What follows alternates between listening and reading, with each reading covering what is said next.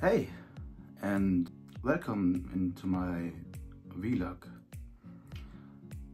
In this video I'm going to speak only in English for you guys, because I think I don't only have German people who are watching my videos, but also international ones, and I think they should also understand what I'm saying, so that's why I'm going to talk in English for now, at least in this video. I'm going to talk about some kind of symptoms about autism that includes myself in this video. I do have overloads, meltdowns and shutdowns. I'm currently in Turkey. I had it like 2 or 3 times in the whole month. That's not much, I know, but I think the environment here is much better than in Germany for me. That's why I'm having it less than usual. So yeah, let's talk about my symptoms. Let's talk about the first symptom. I'm not really able to understand sarcasm or irony. Well, at least if someone is sarcastic or ironic towards me, at least mostly I can't tell when someone is using these kind of methods to communicate with me. Well, that doesn't mean I don't understand irony or sarcasm because I'm using it myself. I know that sounds unbelievable, but it's the truth. I'm sarcastic and ironic all the time. I don't have many friends, that's the next symptom. I don't really have the feeling of needing one or many. I'm perfectly fine alone. It's quite the opposite for me. If I have to spend my time with someone else, if I have to be there for him, because it's exhausting myself and I need a lot of time for myself to keep calm. Especially when I'm in an overload or even worse, in a meltdown. Yeah. The third symptom, which includes me, is masking. I learned masking early in my childhood because I was bullied for the way I was acting. I was like shaking my hand all the time, or behaved unusual for other kids, at least. At least for me it was usual, like normal, but other kids didn't think like that.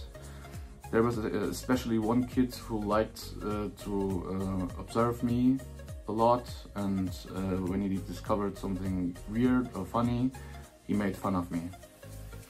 It's not like I wasn't strong or anything like that, but I wasn't really the type to hurt other people. That's why I never hit this person. And I think it's not my type to be a gruesome person. So yeah, that's the one way. I learned masking early. I was like, I don't know, maybe 8 years old when I started to adapt myself to the environment, changing my behaviors, mirroring my opposites' behaviors, and trying to act like the other people I see are surrounding me. I was starting to think, what would be the next move? What should I do? If I do this, would that be right? If I do that, would that be wrong? Something like that. I was overthinking a lot, and I'm still doing that in the current time. But I start to just taking off the mask. I have some kind of rituals not here, but in the kitchen. I kinda am like collecting a lot of half full bottles of soda, and I don't know why I'm doing that. Maybe because I like to drink something fresh, and when I open up the bottle, it's not fresh anymore. The further I drink, the less carbon acid, like the stuff you have in cola or in other soda stuff. I don't know what it's called in English, so please don't judge me. So yeah, that's why I'm collecting all the bottles or cans, and yeah. It happens that because I don't touch the other stuff I already opened, it happens, imagine it like this: you're opening a bottle, you're drinking some stuff out of it, and then you're leaving it on the table, and you open another bottle, and another bottle, and another bottle, and another bottle, and another bottle, and another bottle, and you have a lot of bottles on the table, staying on the table. So yeah, that's why I'm calling it collecting. I was getting scolded by my dad because of that, and he said I'm crazy and some stuff like that. So yeah, that's one thing. Then I have some routines. I'm praying a lot, 5 times a day. I'm a Muslim, alhamdulillah. If something on my routine changes unexpectedly, I get very stressed out, and maybe the possibility of getting inside of an overload is pretty high, so I prefer not to getting changes in my routines. Yeah, I like to repeat some words like blub or aha or yeah. I think that's called echolalia or perseveration. I don't know if what's the term in English. I know it's Perseveration in German. If someone knows what the right translation for Perseveration is, you can write that down in the comments. That will help me a lot. I will be thankful. I'm stimming a lot, like really a lot. I'm constantly feeling my hands, rubbing my hands together, or pushing my nails into my hand. I don't know, it's kinda relaxing for me. I do it subconsciously. I have a lot of trouble having eye contact with someone else.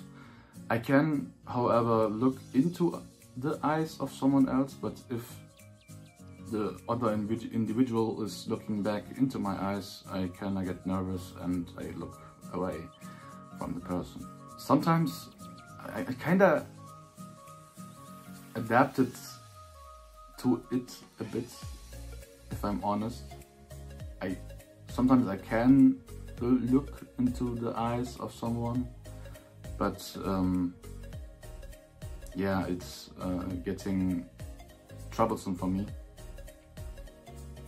At least I feel very nervous when I'm doing that, and I can't concentrate on what I'm going to tell the person, rather than concentrate on looking into the eyes of the person.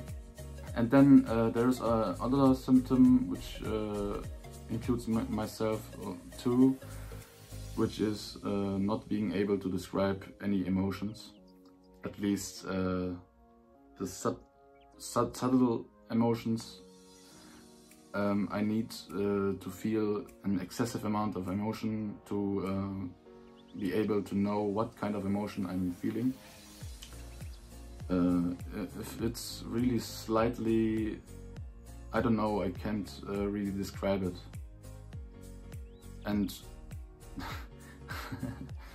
The next symptom, which is also present in autistic people, is sounding really monotone.